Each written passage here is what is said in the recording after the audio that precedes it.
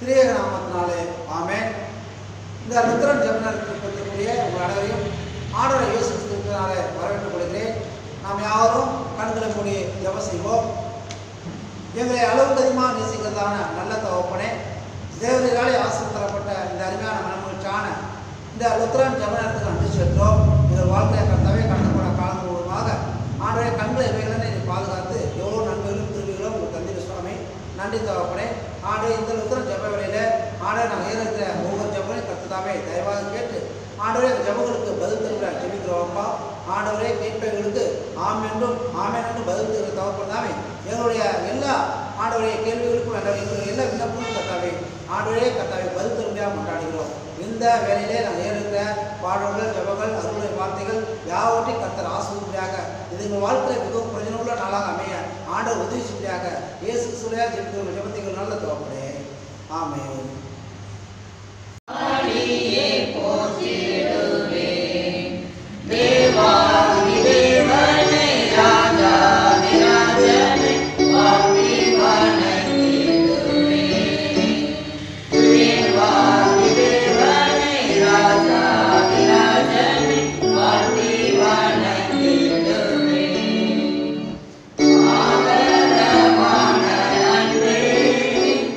Giftson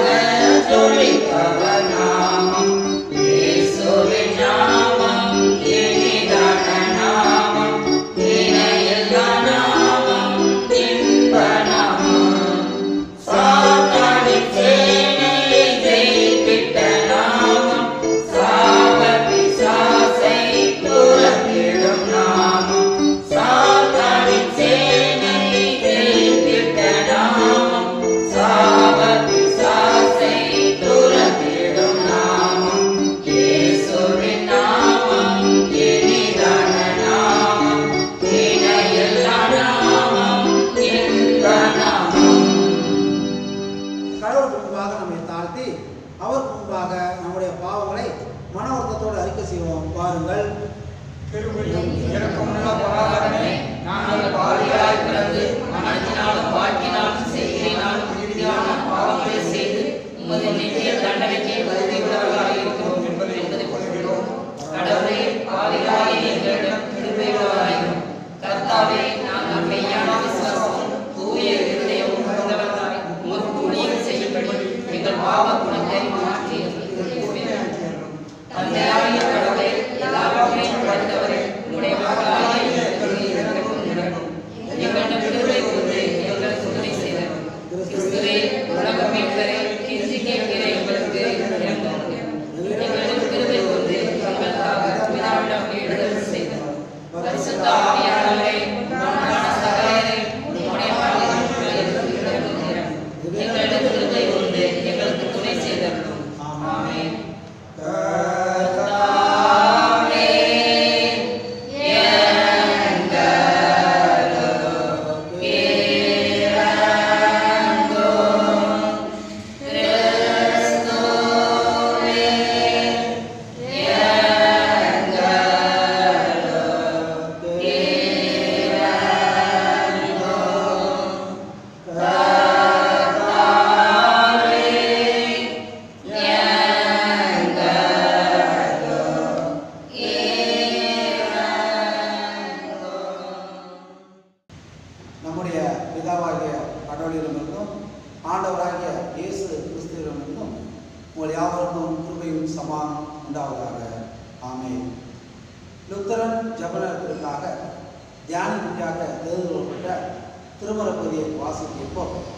அது mark 4ஆம் அதிகாரம் வசனங்கள் 36 41 முடிய.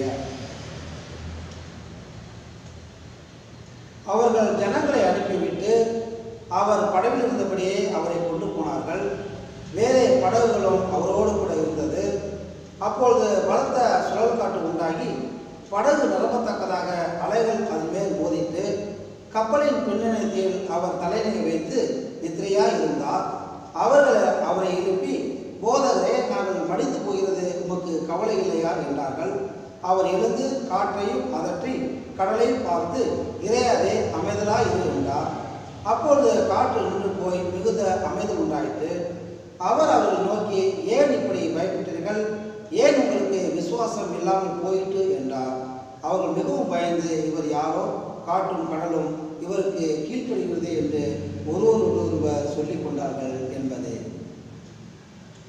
நாம் யாரும் கண்களை மூடி ஆண்டவருக்கு ஜெபம் செய்வோம்.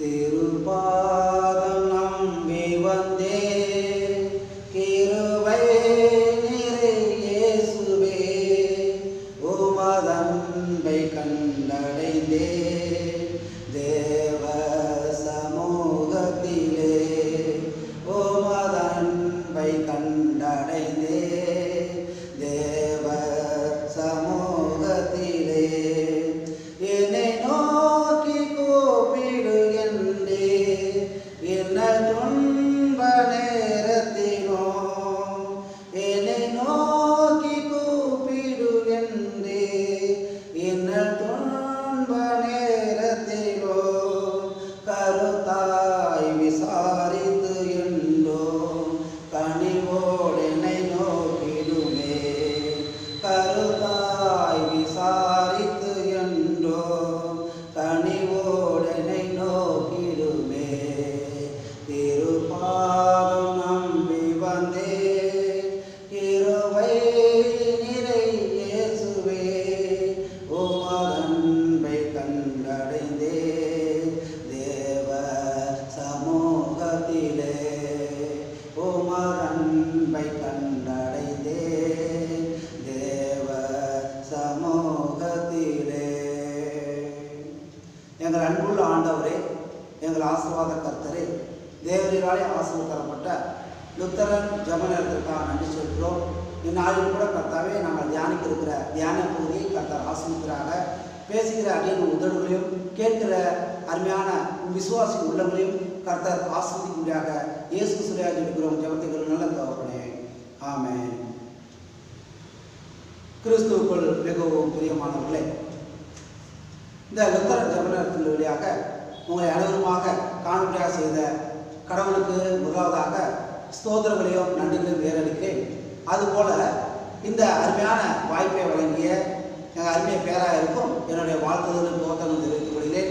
இந்நிகழ்ச்சியை கண்டுகொண்டிருக்கிற உங்கள் அனைவருக்கும் எங்களுடைய அருமையான வாழ்த்துதல்களையும் ஸ்தோத்திரங்களையும் நாங்கள் தெரிவித்துக் கொள்கிறோம். இந்த நாளிலே வாசிக்கும்படியாக தியானிக்கும்படியாக தெரிந்து கொள்ளப்பட்ட அந்த திருமறை பகுதியை வாசிக்க கேட்டீர்கள். இதே பகுதி மார்க்கு 4ஆம் அதிகாரம் 36-41 மற்றும் மத்தேயு 8ஆம் அதிகாரம் 23-27, லூக்கா 8ஆம் அதிகாரம் வசனங்கள் 22-25 முடிய இந்த 3 நற்செய்தி நூல்களுமே இந்த பகுதி இடம்பெற்றுள்ளது. இந்த 3 பகுதியிலுமே ஆண்டவராகிய இயேசு கிறிஸ்து சீடர்களுடைய விசுவாசமின்மையை கண்டித்ததாக நற்செய்தியாளர்கள் பதிவு செய்திருக்கிறார்கள். இந்த பகுதியை இருந்து ஒரு 4 காரியங்களை உங்கள் சிந்தனைக்கு நான் வைக்கிறேன். முதலாவதாக, கிறிஸ்தவ வாழ்விலே உணர்வு என்பது மிக முக்கியமானது. உணர்வு இல்லாதவர்கள் உயிரற்ற உடலுக்கு சமமானவர்கள். உணர்வு மிக மிக அவசியமானது. அதுவும் கிறிஸ்தவர்களுக்கு ஆண்டவராக இயேசு கிறிஸ்து நம்மோடு கூட இருக்கிறார் என்ற உணர்வு அவசியம். இதோ உலகம் மட்டும் நான் உங்களோடு கூட இருக்கிறேன், உங்களை திக்கட்டவர்களாக விடேன் என்று சொன்ன கடவுள் ஆண்டவராக இயேசு கிறிஸ்து நம்மோடு கூட இருக்கிறார் என்று நாம் விசுவாசிக்க வேண்டும். ஆக உணர வேண்டும். அந்த உணர்வு தான் நாம் என்றும் ஆண்டவரோடு கூட இருக்கும்படியாக நம்மை தூண்டிக்கொண்டே இருக்கிறோம். ஆண்டவர் இயேசு கிறிஸ்து சீடர்கள் அவரோடு கூட இருந்தாலும் கூட அவர்கள் உணர்வற்றவர்களாக, அவர் நம்மோடு கூட இருக்கிறார் என்ற உணர்வற்றவர்களாக இருந்ததுனால பயத்திலே நடுங்கியதை பார்க்கிறோம். ஆண்டவர் இயேசு கிறிஸ்து நம்மோடு கூட இருக்கிறார் என்ற உணர்வு இல்லாவிட்டால் நாம் வாழ்நாள் முழுவதும் ஒவ்வொரு காரியத்துக்கும் பயந்து கொண்டேதான் இருக்க வேண்டும். இரண்டாவதாக, நாம் வாழ்க்கையில் வரக்கூடிய சின்ன சின்ன காரியங்களுக்கும் இல்லை துன்பங்களுக்கும் நாம் கடவுளை தூசிக்க கூடாது.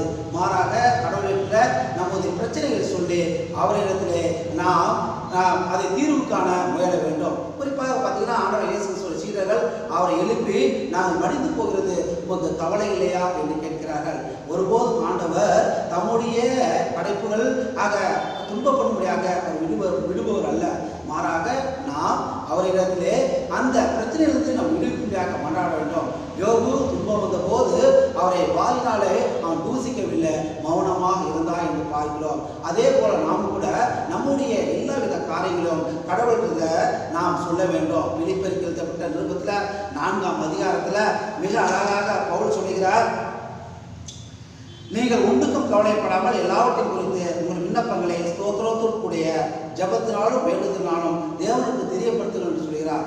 நாம் நம்முடைய பிரச்சனைகளை தேவனிடத்திலே தெரியப்படுத்த வேண்டும். மாறாக அவரை தூசிக்க கூடாது. மூன்றாவதாக, கடவுளோடு கூட இருந்தால் நமக்கு எந்த விதமான துன்பமும் நேரிடாது என்று தவறாக சில நம்பிக்கை கொண்டிருக்கிறார்கள். அதுவும் தவறான ஒன்று. கடவுளோடு கூட இருந்தால் நமக்கு துன்பம் வராது என்பதில் வரும். ஆனால் கடவுளாலே அதை மாற்றி போடப்படும். ஆண்டவர் இயேசு கிறிஸ்து சீடர்களோடு இருந்த போதுதான் கப்பலிலே படகிலே தண்ணீர் மூழ்கத்தக்கதாக வந்தது. அங்கே காற்றினால் அலை உள்ளது. அதே போல ஆண்டவர் இயேசு கிறிஸ்து அழைக்கப்பட்ட திருமணத்தில் தான் திராட்சை ரசம் குறைவுபட்டது. அதுபோல கடவுளுடைய தாசர்களாகிய ஆபிரகாம், மோசே, தாவீது வாழ்க்கையில் அநேக சோதனைகள் வந்தன. இந்த சோதனைகளாம் எதற்காக அனுமதிக்கப்படுகிறது என்றால், ஒன்று தேவனுடைய மகிமை வெளிப்படும்படியாக, அல்லது அந்த சோதிக்கப்படுகிற தாசர்களுடைய அவருடைய விசுவாசம் வெளிப்படும்படியாக என்பதை உணர்ந்து விசுவாச சோதனையான நேரத்திலே நாம் விசுவாசத்தோடு பொறுமையாக இருக்க வேண்டும். நான்காவதாக, கடவுளால் எல்லாம் கூடும் என்று விசுவாசிக்க வேண்டும். ஆண்டவர் இயேசு கிறிஸ்து எழுந்தார், காற்றையும் கடலையும் அதட்டினார், அது அமைதலாயிற்று. அதே போல நம் வாழ்க்கையில் வரக்கூடிய எல்லா பிரச்சனைகளும் ஆண்டவரால் தீர்த்து வைக்க முடியும் என்று நாம் விசுவாசிக்க வேண்டும். ஆக பார்த்தீங்கன்னா, நாம் விசுவாசிப்பவர்களே வாய்க்காண்டு வேலை சொல்வது. தேவனால் எல்லாம் கூடும், அவரோட சொல்ல ஆகும், அவர் கட்டளை நிற்கும் என்றும் நாம் விசுவாசிக்க வேண்டும். ஆகவே அன்பானவர்களே, இந்த ஒரு கொந்தளிப்பான சூழலில் நாம் கடவுளால் எல்லாம் ஆகும் என்று நாம் அமைதலாக அவருக்காக காத்திருக்கும் போது எல்லாம் நன்மையாக முடியும். இந்த உலகெங்கும் கொரோனா வைரஸ்னால இந்த முழு உலகம் பாதிக்கப்பட்டிருக்கிறது. இந்த முழு உலகம் பாதிக்கப்பட்டிருக்கிற சூழலில் கிறிஸ்தவர்களாக நாம் அமைதியாக ஜபம் மட்டும் செய்யக்கூடாது. மாறாக நம்மளால் என்ற உதவிகளை செய்ய வேண்டும். அன்னை தெரசா சொல்கிறார், ஜெபிக்கின்ற உதவிகளை விட கொடுக்கின்ற கரங்கள் மேலானது என்று சொல்கிறார். நாம் வெறுமையாக ஜெபிப்பவர்களாக மட்டுமல்ல, மாறாக கொடுப்பவர்களாக இருப்போம். நமக்கு கிடைத்த இறையாசியை மற்றவர்களோடு கூட பகிர்ந்து கொள்வோம். ஜெபிக்கிறோம். இறையாசி உங்களோடு கூட இருப்பதாக. ஆமென்.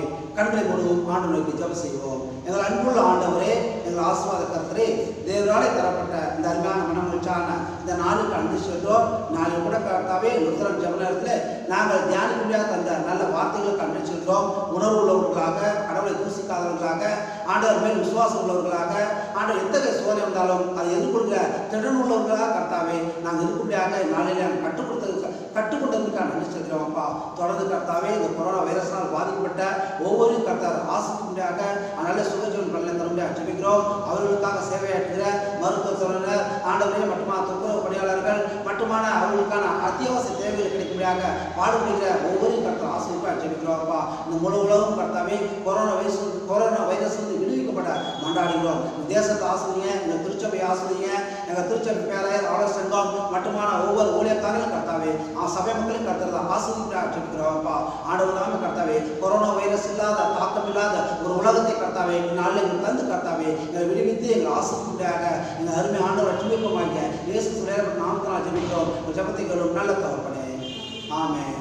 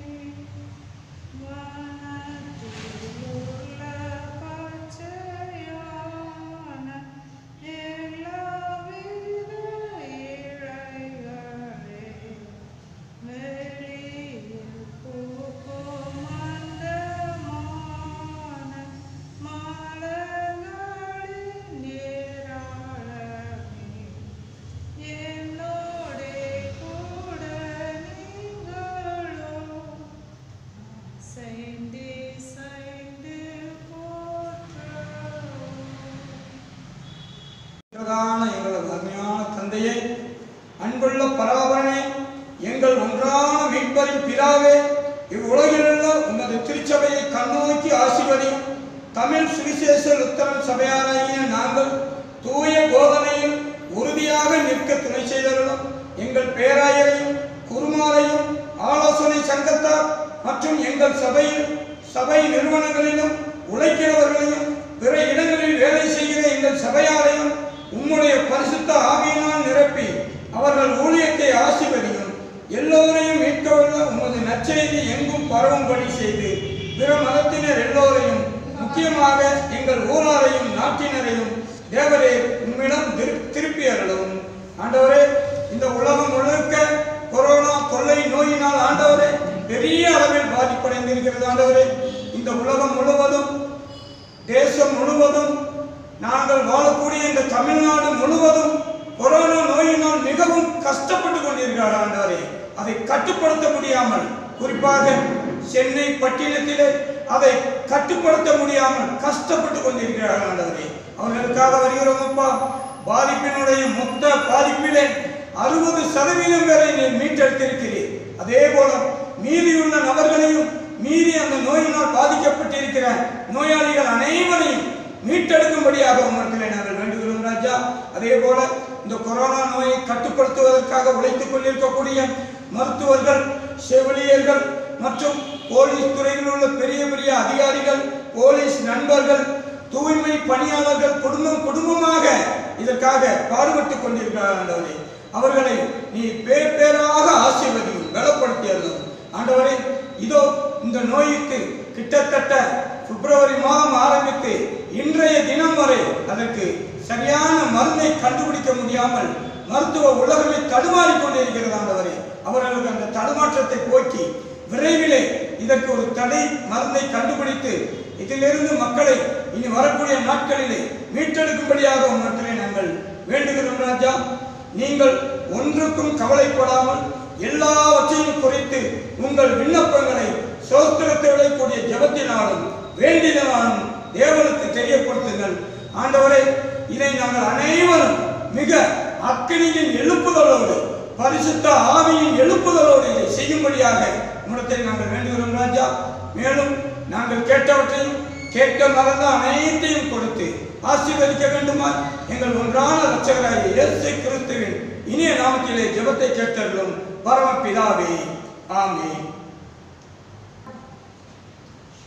துதிகள் மத்தியில் வாசம் செய்யுங்கள் அன்பின் பரலோக தகப்பனே, ஆண்டவரே கர்த்தாவே, இந்த சாயங்கால வேளையில் சுவாமி நாங்கள் உண்மை பற்றி துதிக்க ஜெபிக்க இந்த ஆலயத்திற்கு வந்த கிருபைக்காய் உங்களுக்கு ஸ்தோத்திரம் அப்பா.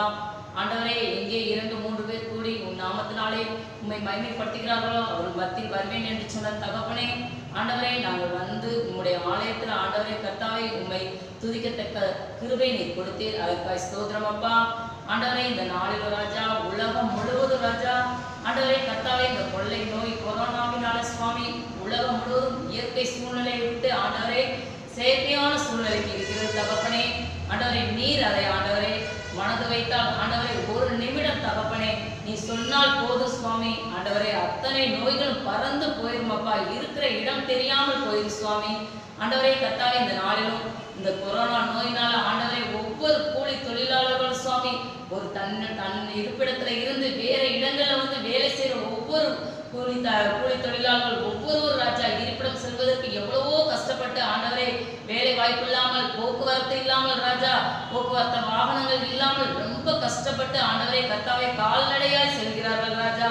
அதையெல்லாம் நாங்கள் பார்க்கிறோம் தகப்பனே, நீர் பார்த்து கொண்டிருக்கிறேன். அவர்களுக்கெல்லாம் நீர் உதவி செய்ய சுவாமி. ஆண்டவரே கர்த்தாவே, இந்த நேரத்துல குறிப்பாக ஐடி ஃபீல்டில் உள்ள ஒவ்வொரு ஆண்டவரே கர்த்தாவே வேலை வாய்ப்பு இழந்து சுவாமி ஒவ்வொருவரும் ஆண்டவரே வீட்டிற்கு ஆண்டவரே வந்து வேலைகளை செய்து கொண்டும் சில பேர் வேலையை இழந்தும் கூட ஆண்டவரை கஷ்டப்பட்டு கொண்டிருக்கிறார்கள் ராஜா. அவர்களெல்லாம் உங்களுடைய பாதப்படியில் வைக்கிறோம் ராஜா. ஆசீர்வதிங்க, பலப்படுத்துங்க, அவர்களுக்கு வேலை வாய்ப்பை கொடுங்கப்பா. ஆண்டவரே, அந்த வேலை வாய்ப்பு இல்லாமல் மிகவும் கஷ்டப்படுவார்கள் என்பதை நீங்க அறிவீர் ராஜா. அந்த ஆண்டவரே அந்த சம்பளத்தை குறித்தே ஆண்டவரே அனைவரும் ஆண்டவரே உங்களுடைய சமூகத்துல ஆண்டவரை பாடுபட்டு கொண்டிருக்கிற ஒவ்வொரு மக்களையும் நீங்க ஆசீர்வதியும். மட்டுமாய் கூட தகப்பனே, ஒவ்வொரு ஆண்டவரை கர்த்தாவே மருத்துவத்துறையில் உள்ள மருத்துவர்கள் ஒவ்வொருவரையும் உங்களுடைய பாதப்படையில் வைக்கிறோம் ராஜா. அவர்கள் கூட எவ்வளவோ பாதிப்பு ராஜா. எத்தனையோ மருத்துவர்கள் உயிரிழந்து ஆண்டவரை கர்த்தாவே அவர்கள் குடும்பங்கள் அவங்களை பிரிஞ்சு எவ்வளவோ கஷ்டப்படுகிறார்கள் தகப்பனே, நீர் அதையெல்லாம் அறிவீரப்பா. ஆண்டவரே, அதே போல தகப்பனே, இந்த நாளிலும் எத்தனையோ ஆண்டவரே சடலங்களை கூட ஆண்டவரே பொறுப்பாக அந்த கல்லறையில வைக்க முடியாமல் எத்தனையோ பேர் ஆண்டவரை போட்டுவிட்டு ஆண்டவரை எப்படியோ நடக்கிறது ராஜா அந்த உலகத்துல. ஆண்டவரே, அதையெல்லாம் நீ கண்ணோக்கி பார்க்கிற தகப்பன் சுவாமி, எல்லாவற்றையும் நீர் மாற்றுமப்பா. நீ சொன்னால் போது ராஜா, நீ பார்த்தால் போது தகப்பனே, எல்லாம் மாறும் ராஜா. இந்த உலகம் முழுவதும் ஆண்டவரை இந்த தேசம் முழுவதும் பாழாய் கிடைக்கிறது தகப்பனே. ஒவ்வொரு ஆண்டவரை கர்த்தாவை சூழ்நிலையில் நீ பார்த்திருக்கிறீர் ராஜா. ஆண்டவரை நீர் மக்களை ஆண்டவரை எல்லா மக்களையும் அறிந்திருக்கிற தகப்பன் சுவாமி, நீர் எல்லா மக்களையும் காத்து வழிநடத்த வேண்டுமா என்று கேட்கிறோம் ராஜா. ஆண்டவரை உங்களை பற்றி அறிந்தவர்களும் சரி அறியாதவர்களையும் நீ தெரிந்தெடுத்துக் கொள்வீர் சுவாமி. ஆண்டவரே, அவ்வளவு பேரையும் ஆண்டவரை உங்களுடைய பால்படியில் ஒப்படைக்கிறோம் ராஜா. ஆண்டவரே, உங்களுக்காய் ஊழியம் செய்யக்கூடிய ஒவ்வொரு பாஸ்டர்மார்களையும் அவங்க குடும்பங்களையும் உங்களுடைய பாதப்படியில் வைக்கிறோம். ஆண்டவரே, உங்களுடைய வழிபாட்டு தலங்கள் எல்லாம் ஆண்டவரே கர்த்தாவே மூடி இருக்கிற இருக்கிறதே ராஜா, அதெல்லாம் சீக்கிரமாய் திறக்க நீர் கிருபை செய்யும் அப்பா. இந்த கொரோனா நோய் ஆண்டவரே எல்லோரும் சொல்லுகிறார்கள் தகப்பனே, இன்னும் நவம்பர் டிசம்பர் ஆகும், அப்பெல்லாம் உச்சகட்டத்துல இருக்குன்னு சொல்றாங்க. அது அப்படி இருக்கக்கூடாதப்பா. ஒரு நிமிடத்துல நீங்க மாற்றி போடுங்க ராஜா, நீங்க மாற்றப்பட வல்லவர் தகப்பனே. ஆண்டவரே மட்டுமாய் கூட இந்த நோயினால் ஆண்டவரே கர்த்தாவே சிறு பிள்ளைகள் முதல் முதியோர்கள் வரை பாதிக்கப்பட்டிருக்கிறார்கள். அனைவரையும் உங்களுடைய பாதப்படியில வைக்கிறோம். ஆசீர்வதிங்க, பலப்படுத்துங்க. இந்த நோயை எடுத்து போடுங்க ராஜா. மக்களை காத்துக்கொள்ளுங்க, உங்களுடைய செட்டையும் கீழே வைத்து பிள்ளைகளை பாதுகாத்துக் கொள்ளுங்க. இரத்த கோட்டைகளை வச்சு மறைச்சு கொள்ளுங்க சுவாமி. ஆண்டவரே கர்த்தாவே இந்த நாளிலும் நாங்கள் கேட்க மறந்த அனைத்தையும் நீர் கொடுத்து எங்களை ஆசீர்வதிக்க வேண்டுமா? எங்கள் ஒன்றான இரட்சகராய் இயேசு கிறிஸ்து இன்ப நாமத்தில் ஜெபிக்கிறோம் நல்ல பிதாவே, ஆமென்.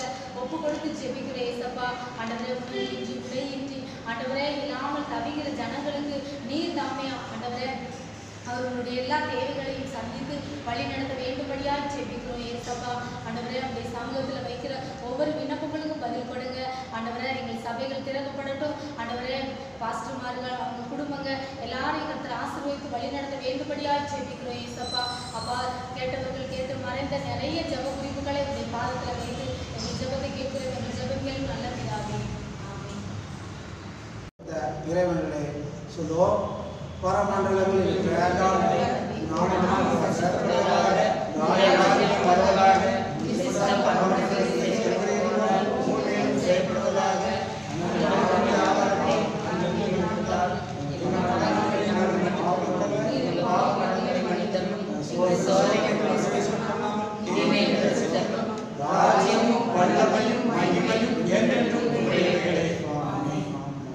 தந்தை மைந்தன் தூய ஆவியானவரின் அன்பும் அருளும் ஐக்கியமும் ஆசீர்வாதமும் சதா காலங்களில் நாம் யாரோடு நம்மை ஆசீர்வதித்து காப்பதாக. ஆமென்.